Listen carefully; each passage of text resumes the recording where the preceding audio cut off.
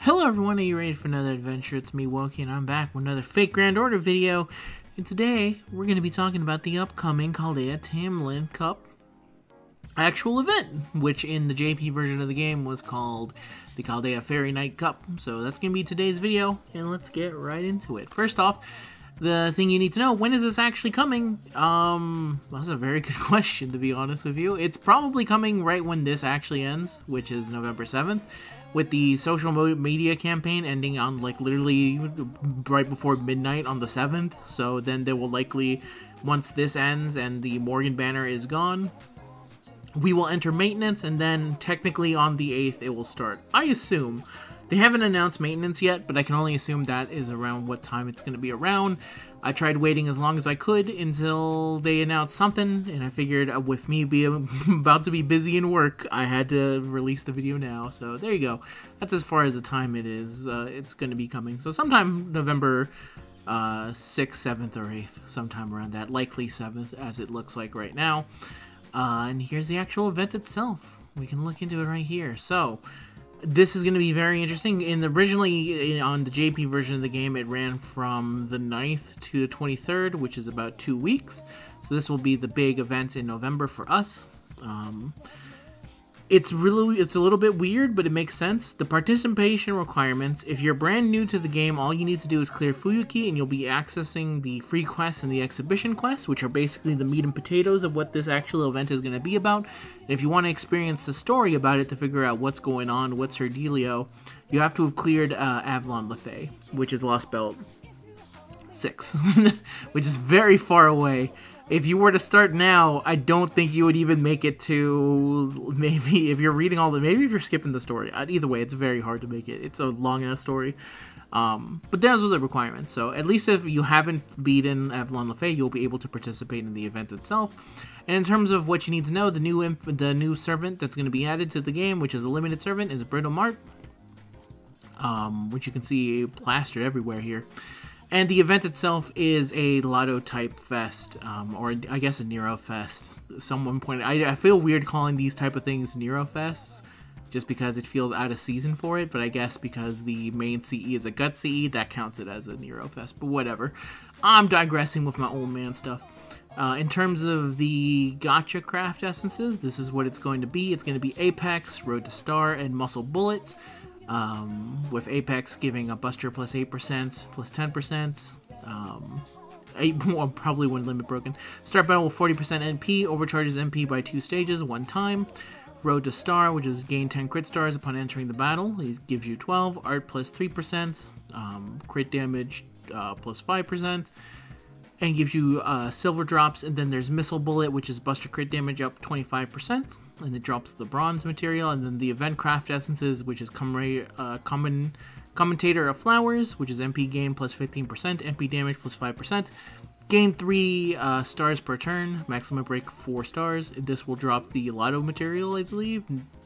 Yes, really, this is the one that drops the Lotto material. That's a little bit, huh. Count Stretch, which is 1-time revive of 1 HP, arts performance plus 8%, max limit break-in, and then the event damage bonus is plus 100%. If you max limit break-in, it's 200%, and this is what you will likely be using for any challenge quest, and for some, probably grinding as well. And then the event command codes are going to be Lady Justice, which is an engraved card, star absorption plus 100%. When attacking with the engraved card, gain 2 crit stars. Dragon Fang, akin to the Light of the Lake, which is the 4-star command code. Engraved card gives critical damage plus 10%. And when attacking with the engraved card, gain 2 crit stars. And then there's Heal Princess, attacking with the engraved card, drains 100 HP from the target, inflicts curse status on them, 300 damage over 3 turns, and that is the 3-star event command code. So you'll be able to get at least the event craft essences and the event command codes just by playing the events. And for the gacha craft essences, you will have to summon on the banner. In terms of the main quest, this is just story stuff. Beat Avalon Lefay and you can do it. In terms of the free quest, it's similarly structured to like Nero Fest, where it's 3 checkpoints, I guess, in this case. And on them are going to be a whole bunch of grind materials, so make sure to actually do them because they will drop bronze apples and they will change up who you're fighting and stuff like that. So if you're if you're paying attention to your friends list, make sure to update the CEs if it's required here to get the maximum most of it. On day 7, the highest fight here, looking like it's going to be archer focused. On here, it's looking like it's going to be saber focused. And on the third checkpoint, I can only assume it's going to be rider. No, it's also archer. It is also archer focused, which is interesting. So there you go. Easy enough, because you have to do Fuuuuuuuuge stuff. Obviously, the 90++ one is going to be extremely hard, but it shouldn't be that hard to actually manage the grind of it. The regular one, yeah, there should be a version of it, like right here, where obviously if you want all the material, they'll have these kind of funky style ones, but if you don't, they'll have these style ones, and these are always pretty simple to actually grind, and it's not too bad if you're a newer player, so you don't have to feel too beholden to trying to grind with this one. But at the same time, they are giving the 100% damage CE, so maybe that can also help with some newer players. It did help me back when I started back in the day. But anyway, there'll also be exhibition quests. What are exhibition quests? These are like very hard fights that this is why you need this. If you're wondering why would you ever need a CE that gives you 200% damage increase, it's because these challenge quests are a real fucker. I'm not going to be going over them because I like to keep these a secret to me, but just know that if you do beat them, you will get a single ticket and some usual 5 materials from it, so it's usually worth trying to see if you can do it. But at the same time, these events are extremely tough. As you can see here, Lee has 400,000 HP in the first go around, then 700,000, and then 1 million. So and they only get, some of them are harder or easier depending on the gimmick that they have. And the last one is always a real pain in the ass. So I'm going to be saving these for when I do them with my brother, so we can actually have a interesting time. And the other thing to keep in track of with these exhibition quests is that you're not allowed to use identical servants, so no double Castoria or double Merlin, and there's no full party revive. I believe you can still use your command seals to force a HP increase, MP increase. And what is the last one that usually happens? There's 3 of them that you can do. No, and then it's the full revive is the one you can't do. And there you go. In the shop itself, there will be the drops. There's going to be Ceranos plushies, which comes from the lottery. Morgan medals of gold, silver, and copper. In terms of the Ceranos plushes, what you can get from there are the command seals. And then you can also get the code openers for Quick, Arts, and Buster, along with the code remover and a crystallized lore. And then after you get everything from there, you can start exchanging them for QP. In terms of the gold Morgan medals, to get everything in the shop, you'll need 3,600 in total. Here you'll find 2 of the CEs, which I believe this one is the Lotto grind one, correct. 2 of those, you'll be able to get a bunch of Saber monuments, Archer monuments, Lancer monuments, Berserker monuments, and then Spirit Roots, Lamp of the Demon Ceiling, Phoenix Plum, Scales of Fantasies, 2 gold foes for, I believe, this one is HP. It is... Why don't you tell me what it does right here? Why are they doing like this? Okay, yeah, attack is the one with the forward-facing one. And I always forget which one is which, because I always use them always at the same time. You can get 2 of the attack ones right here, and then in silver, it's 1 of the CE over there, Commentary of Flowers.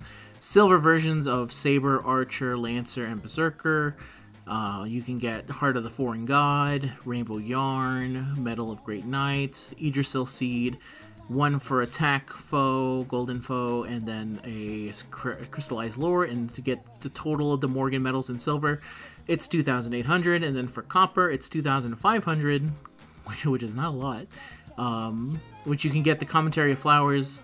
You can get 4 in total from here, along with Octuplet Twin Crystals, the Giant's Ring, Unforgettable Ashes, attack and HP silver foes, and then a single golden foe for attack and a crystallized lore.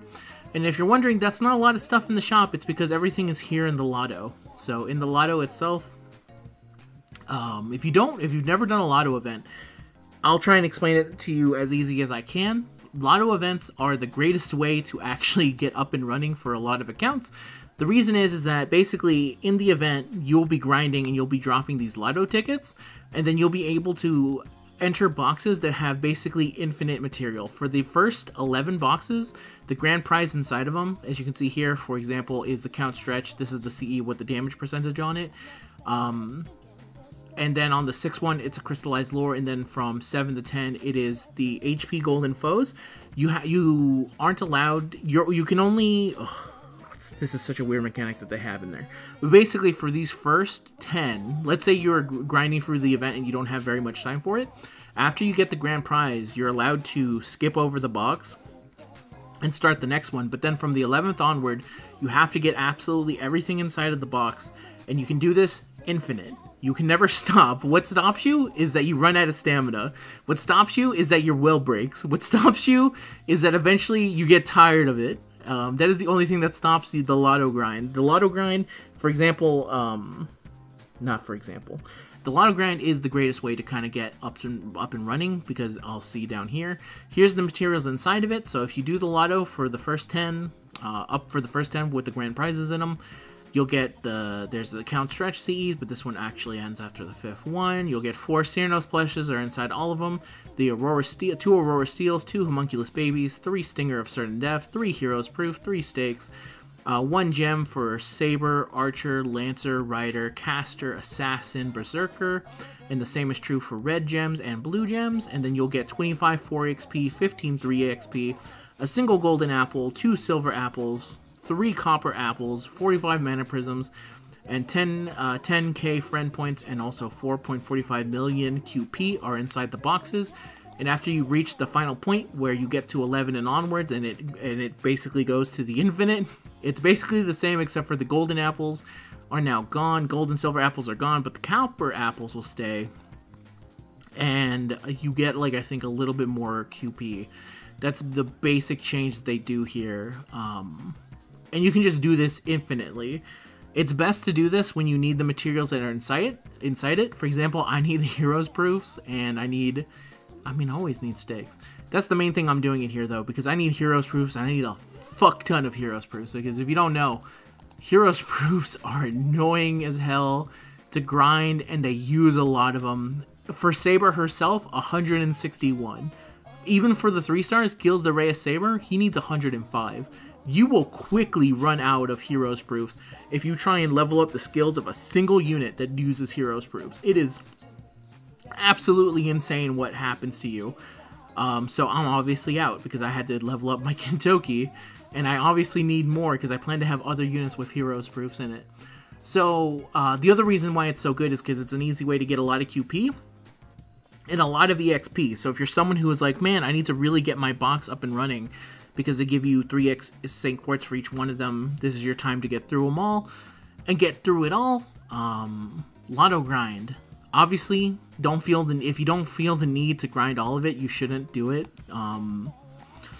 It can be a little bit weird, because a lot of the times I feel like when people do Lotto grinds, they might push themselves beyond the point of actually enjoying it, and then they start hating the game.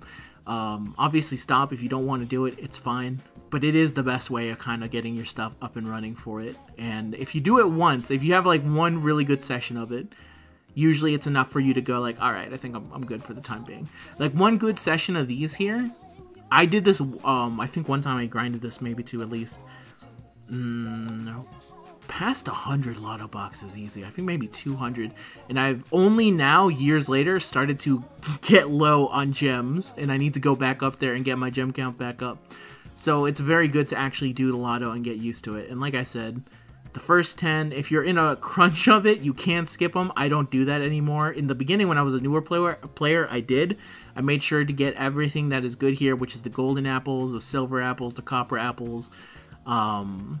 And then once I got the CE or the grand prize, I would skip and move to the next box. I just don't do that anymore. But that's because I'm already committed to saying, nah, I'm about to grind this to an insane degree. And also from the 11th box onward, you can roll 100 at a time.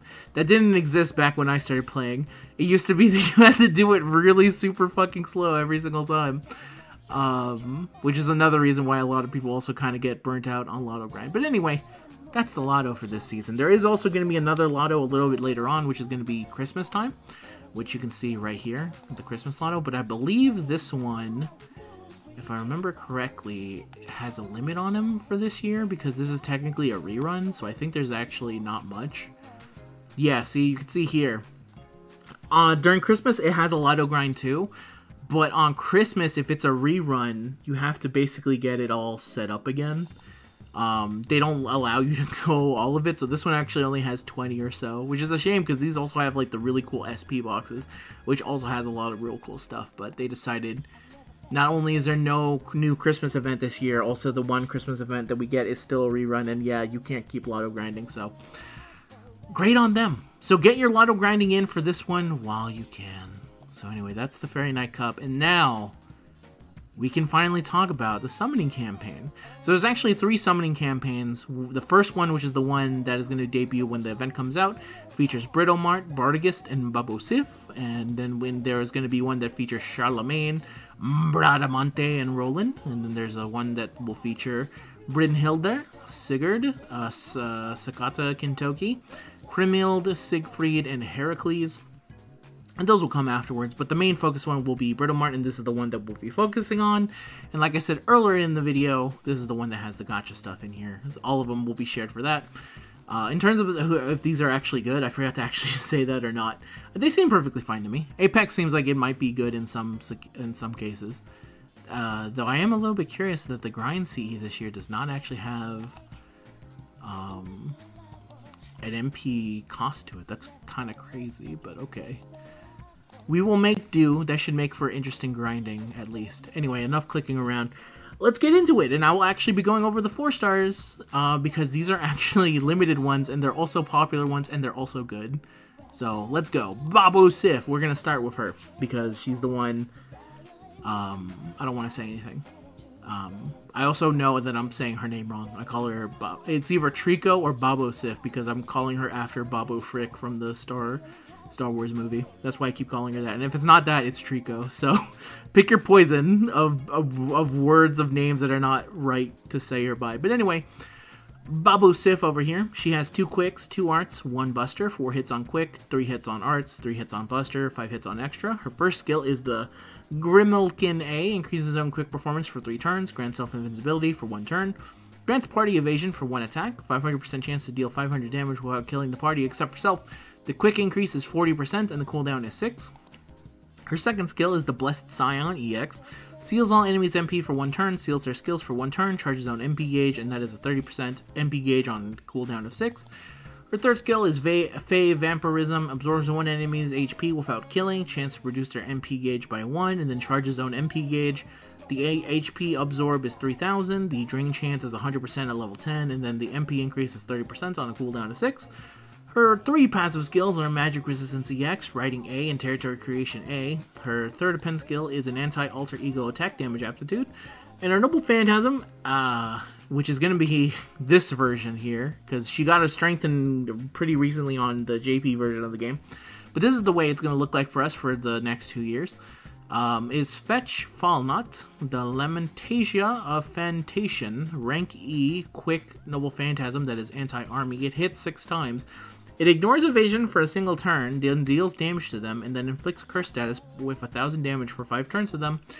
At MP level 1, it's 1200, and if you get it all the way to MP 5, it's 2000. Overcharge effect is inflicting evil curse status for 5 turns to 1 enemy, which is an increase of curse damage on them. At level 1, it's 200%, and at level 5, it's 400%. And after, if you want to see what her buff is, it is an inflict curse status by 1000 for 5 turns to 1 enemy. This activates first, because apparently this was not an activate first ability beforehand, which is a big deal. Then deals damage to them, deals 100% plus 10% and extra damage against enemies with the curse status. 1 enemy curse stack counts max 10 stacks. And then also inflicts evil curse status for 5 turns for them, activates first, and then increases curse damage on them. So, really good buff actually. But anyway, that's Baobhan Sith over here. Baobhan Sith. The name is changing every single time. Tam Lin Tristan, the best way of saying it. No, Trico. So Trico is actually very good. She is, if you did the most recent grind node, it was possible to actually, with the Black Rail and a decent amount of MP levels in her, to be able to grind it with Morgan, with her taking care of the first enemy, Morgan taking care of the second wave, and then her taking care of the last one kind of by herself. She's an extremely good, solid single-target archer. For quick, I don't really have that many I actually don't know why. It must have been a thing of, like, maybe her just power went down a little bit, but I don't know why they buffed her on JP. other than like she's very popular and people would love to see her buffed. That's obvious why you would buff her for that reason. But she seemed like she was already good, but maybe in JP the power creep is just so that she just needed more now to be better. That's possible. But just looking at her kit and actually using her over time, she's very strong. She's very good. The worst that you could say about her is that maybe it looks a little bit boring, but honestly, when you increase your own quick performance by 40%, and then give yourself an invincibility, and then give the party evasion, like, that's fine. Simple is perfectly fine to me. I don't see a single issue with what she does. She seems solid. She's really good. You can use her in a bunch of different situations that I can see. The only thing that I could see as a negative is that sometimes there's some enemies that will have resistance to curse, so you won't be able to actually hit them with the curse, so maybe that's something. But yeah, she's very good. If you have any specifics to say, like, hey, if you played the JP version of the game and you were feeling that she was actually lacking in damage, feel free to tell me. But again, from my own experience with her, I've never had a negative experience using her. She's always just been, this is a very good unit. This is a very dumbly built unit. This is a very good unit. So there you go. And she's also, like I said, limited, or story locked, which is like limited with extra steps. Where you have to have completed Avalon Lefay, but it's okay because a lot of the units with characters that people like, she will show up in it.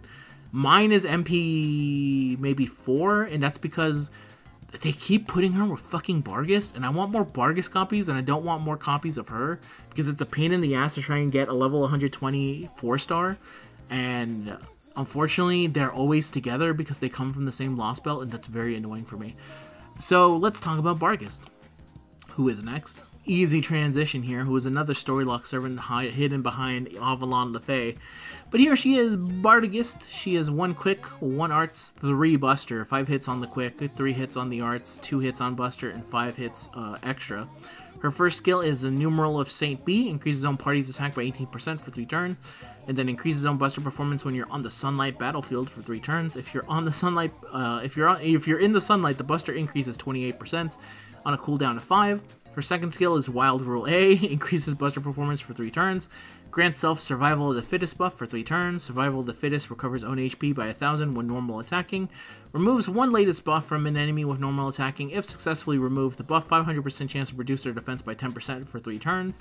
The buster increases 30% and the cooldown is 6. Her third skill is the Foul Weather A, reduces party's damage attack for 3 attacks 3 turns, grants self regeneration buff for 3 turns, charges party's MP gauge every turn for 3 turns, the damage taken is 1000, the MP increase is 15%, and the cooldown is 7. Her passive skill is Magic Resistance C, Madness Enhancement A+, and her pen skill for the third is an Anti-Alter Ego attack damage aptitude, and then her Noble Phantasm is the Black Dog Galatine, or the Horn of the Devouring Sun. Rank A, Buster, Anti-Army, hits 5 times, deals damage to all enemy, increases own max HP by 3000 for 5 turns, reduces own skill cooldowns by 1. The damage at level 1 is 300%, and if you get her all the way to MP level 5, it's 500%. And then she increases her own buster performance for 1 turn, activates first, and it's 20% at level 1. And if you get her all the way to the final level, it's 40%. And I forgot to mention this with Sith. In general, when a buff activates first, it's very good. With Sith, it probably didn't really matter with the way the Noble Phantasm worked originally, but the way it worked afterwards, it 100% needed to apply all the stuff that she was going to do first before anything else. And before you say, like, hey, is there units out there who increases their buster performance after they do the attack? Yes. They do exist, and it's very sad. That's what Melt, I think, does currently, if I remember right. No, Melt, I think, removes the buffs after she finishes her attack, which is why she got a buff on the JP version of the game that made her insane, because now that activates first. But anyway, Barghest. Barghest is very good at surviving. She's not a typical AoE unit that you would use for looping, because obviously she doesn't have the 30% that you can gain back from using the skill again. So in general, you wouldn't really use her for anything looping related at all, just because she isn't very good for that. But if you're ever in a situation where you're like in a challenging fight, there's literally a video up on my channel where we only won it thanks to Barghest, where Barghest's skills of her being able to grant herself, give the party reducing damage, being able to regenerate, being able to increase her HP after her Noble Phantasm, removing her skill cooldown by 1. This skill here, which let her buff herself and then also remove the enemy buffs and then also deal more damage afterwards. everything about it is very solid. If there was anything negative, I would say is that there's no way for her to call out the sunlight battlefield itself. So if you're ever on a battlefield that has no sunlight in it, this ability is just give yourself 18% attack increase, which is awful. It is god-awful. It's terrible if you are not on the sunlight battlefield. It's still not great if you're on the sunlight battlefield, but at least it makes a little bit more sense. Your buff ends up being much stronger in that case, and you don't have to suffer through it all. But it's a pretty decent loss of power if you're not there. Like, fully together, it is 46% increase, and then you lose 28% of that if you're like if it's evening outside. It's terrible. It's very bad. So that's the only negative that I really had to say about her, but in terms of everything else, I think she's fantastic at it. If you are in a specific challenge quest, or you are in a Grail War specifically, oh, she's amazing. I love using her in Grail War, especially because mine's like level 100. Barghest ends up being very good for that. And for a 4-star, that's very nice. And it does, being a 4-star actually does help a little bit, just because it means that your cost is down just a little bit. So if you invest in her enough, that'd be great. I would love it if mine was MP5, but like I said, because I want her so bad and the game can feel it, they don't want to give me her. They give me Babo Frick instead. They don't want to give me this. It's so sad. So unbelievably sad. She's great. I love her. And you can tell from my incredibly unbiased view on her. So, let's go on to the final unit. So both of these are really good 4-stars. I would understand. And also they're fan favorites, if that's not obvious enough. A lot of the units in Lost Belt 6 are fan favorites. So sometimes them being on a banner is enough. But at the same time, if you summon on the lighted banners featuring them, you're going to have a lot of them. You're going to have a lot of them. It's great for new players because you never have to worry about, like, oh man, what if I can't find Barghest or Baobhan Sith? They'll come back. Don't worry about it. They will always keep going back. Similar to when I did my Morgan video and I said, man, she hasn't come up on JP this year. They literally announced it. They were like, oh man, we forgot to release our yearly Morgan banner. They'll find a way to come back. And anyway, the last unit, who was another limited unit servant, not story locked, is Britomart. She's a Lancer. She has 2 quicks, 1 arts, 2 buster, 4 hits on quick, 3 hits on arts, and 3 hits on buster on a 5-hit extra. Her first skill is the Fortress Angela, a Queen's Citadel, Wave Mail C+. Grants self-invincibility for 2 attacks, 3 turns, increases own MP generation rate for 3 turns, increases own critical attack chance resistance for 3 turns, 30% to MP rate, and then to critical chance resistance, it's 30% on the cooldown of 6. Her second skill is the Virtue of Chastity A. This is a very funny skill name to give to her. Gain critical stars every turn for 3 turns, grant self a debuff immunity for 3 turns, and then increase crit damage for 3 turns. 10 crits, star regen is 10, and the crit damage increase is 30%, and this is on a cooldown of 6. Her third skill is the Fairy Knight Fairy Kingdom C, which is an increase to quick and buster performance for 3 turns, and then charges on MP gauge. The quick and buster improvements are 30%, and the MP increase is 30%, and this is on a cooldown of 6. Her passive skills include Magic Resistance B+, and that's it. They didn't feel the need to give her any more. Her append skills and Anti-Avenger attack damage aptitude, and then her Noble Phantasm is the Penetrate Bladude Fairy Knight Tempest Warcry. It's a quick Noble Phantasm that is rank B, that is anti-unit / anti-army. It hits 6 times. Ignores invincibility for 1 turn, disactivates first, and then increases own damage against the riding enemies by 50% for 1 turn, disactivates first. Deals damage to all enemies, and it's 600% at MP level 1. If you get her all the way to MP level 5, it's 1000. And then her overcharge effect is deal extra damage against rider enemies, which is 150% extra to riders at charge level 1. And if you get her all the way to the final charge level, 200% extra damage against rider enemies. And that is Britomart. And man, she would be fantastic at killing riders if she was an assassin and not a lancer. What an extremely silly thing to give to give a lancer. Okay, let's start with some bullet points. 1, is Britomart cool? Yes. Do I want Britomart? That is also a yes. Is Britomart good? In theory, yeah. Some things that I actually like that she has is that she really blends well with the new Summer Scotty, because she is both quick and buster oriented, which seems to be the MO going forward for a lot of quick units to better be used with Summer Scotty. So she also has 2 quicks and 2 busters to go along with it, which is fantastic. She has a way to give herself MP generation rate up, which is very important when it comes to quick units if they are not doing enough attack. The ability here, the fact that she has 6 hits is also very solid. The more hits on a quick unit, the better, because that means more chances of you getting more MP back, and a lot of quick units can suffer very deeply from not being able to get back MP gain quick enough because they only hit like 3 times and it's not enough for them. The negatives here, she has no way outside of this one ability, which is 30% to quick. There's not actually that much buffs to quick, so she is incredibly relied on Summer Scotty to do a lot of her damages for her. Without Summer Scotty, she's not going to be doing very much.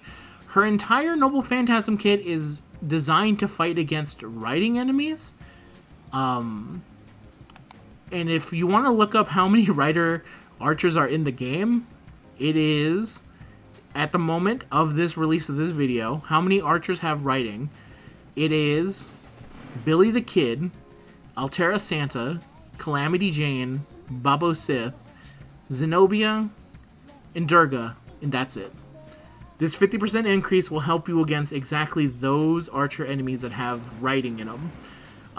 If you want to know what they're talking about with riding, and there's a difference between riding and rider. Riding is this skill right here. So obviously a lot of the riders have riding. Like, look at all these riders that have riding. It's insane how many of them have them. Almost all of them have it. Though I think not every rider has riding, now that I think about it. If you look at these right here, some of the riders are actually missing from here. But that's beside the point, and the FGO silly way of how skills work. The point is, this would do gangbusters if this was on a unit that was actually dealing bonus damage against riders. But she doesn't. The 150% and the 50% on some units should really help her take down riders. But you're using a Lancer to take down a rider. At that point, and especially one that is also quick related, you kind of want to get that extra damage in from... That's my one concern with her, is I feel like even if you were to use her against riders, it wouldn't be enough. Like, you would miss out on a lot of stuff here, and that's kind of a bummer on it. I kind of wish that they would buff this Noble Phantasm to make her, I don't know, better, maybe better at dealing with Lancers, or maybe she can turn Lancers into riders. I don't feel like I'm calling it out of the line to say that an entire overcharge effect that is dedicated to fighting against riders is on a Lancer unit. And to be fair, this specific ability is on other type of servants. Like, for example, she has it. Mysterious Heroine X has this, I believe, where she deals bonus damage against Artoria faces, and she deals 150%, which is okay. Not every Artoria is going to be the right thing to fight against an assassin, which is fair, and which is also why they've gone out of their way to really buff her a whole bunch to help her out with the fact that, okay, maybe making this assassin is very good for flavor wise, but in terms of actual practicality in the game, unless you were fighting against specifically a Berserker or a Rider Artoria, you would not end up using her a whole bunch against a lot of them. But maybe that's just my case. I don't know. I don't want to be too hard on Britomart because I actually do plan to summon on her, and my brother obviously plans to summon on her because he did an entire Binding of Isaac video where, thanks to me not playing enough Binding of Isaac, no, yes, because you didn't unlock Blue Baby. Well, because you didn't have him unlocked. Exactly. So are you? I'm just saying. Your fault. It is my fault. That's what I was saying. That's what I was about to take the fault because I did not unlock Blue Baby, and you practiced with Blue Baby. I heard you said me. No, I said because of the mistake of me not playing enough Binding of Isaac, and I didn't unlock Blue Baby. If you had waited 5 seconds to not jump down my fucking throat, I heard slander on my Blue Baby and my goat. I'm gonna defend him. All right. Yeah, just to make it clear, this is real stakes here. Obviously, we plan to do summons for Britomart, and this is the last unit that I want for this year because I think Britomart's just kind of cool looking. This is true when she was revealed on JP. I was like, man, this armor design is awesome. And then when you don't have her on the armor, that's also awesome. And then there's a bunch of other stuff here. You can really tell that the artist behind it, which is the same artist behind Helena, she was finally overjoyed to be able to draw an adult type woman. Because if you've ever seen Helena's original concept art where she was a little bit older, she looks a little bit similar in body type to Britomart. So you can tell that they were really looking forward to drawing a type of character like this. So regardless of how I feel about them, which is like I'm really unsure of how actually good they are in terms of a Lancer, especially when there's so many other good Lancers, especially when you have like Melusane coming out, who's absolutely insane in terms of a Lancer goes. Even though they don't share the same type, it's kind of hard to compare them, right? The only thing that she has going for her is that if you were ever specifically fighting against a Rider, she's going to do amazing. And that she actually does have some very nice like defensive skills, so you could even use her in a kind of like a challenge quest type scenario, because you know that she'd be able to give herself some invincibility and then also increase her critical attack chance resistance, which can actually come in handy pretty nicely. This ability to grant yourself a debuff immunity can also come in pretty clutch in a lot of fights. Like there's been times where I was able to win fights just because I had to beat debuff immunity thanks to Songzong giving it to the party, and I didn't realize that was the reason why I was doing so good. So yeah, but my current feeling is that if you want her, obviously you're going to be summoning for her, which is what me and my brother are going to be doing. But if you're someone who's like, I don't give a fuck about Britomart, is this actually a good unit? I think she's probably an okay unit. And you're probably good to skip on this one and continue to save for some of the bigger ones, because it's a really rough time right now. Morgan just came out. Castoria is going to be coming out real soon. A lot of people probably don't talk about her as much as a lot of the other ones because she's obviously not on the same tier, but I still think she's really good. Da Vinci's coming out as well. We have a bunch of, like I said, Melusane, we have Oberon, we have Muramasa, we have Koyanskaya. I'm able to summon on Britomart because I have a lot of the big units such as Melusane, Koyanskaya, I have Morgan, I have Castoria. I can throw a multi at Britomart and be perfectly happy with it, and then save enough knowing like, but this is like a 3 multis and then that's it, and then I'm back to summoning, I'm back to waiting for Cuckoo. That's like this kind of unit for me where I'm like, I want them, but not enough to justify compared to a lot of the other heavy hitters who I maybe want more out there. And maybe this is a unit that I'll always gladly add to my GSSR pull, like the one that comes for anniversary where you can select like a selected GSSR or maybe a banner featuring them. That's possible for me, but you know, that's how I view it at the moment. And that's the end of this video, everyone. This ended up being really long, but it's okay because it's been a while since I've done an FGO video, so these usually go very long. So thank you very much if you saved all the way to the end. As always, feel free to tell me how you feel about Britomart, how you're going to be summoning. I know there's some people that are definitely going to be summoning, and I'll gladly see you on the battlefield, and I wish you both of us the best of luck. But if for the people who are saving, best of luck saving. For the ones ready to prepare for the Lotto, start getting ready now, buddy, because you're going to need everything possible to you to get as much of it done as you can. And I will see you guys in the next video. Until next time, everyone, you guys have a good day. And I'll say goodbye. Goodbye, everyone. Peace out.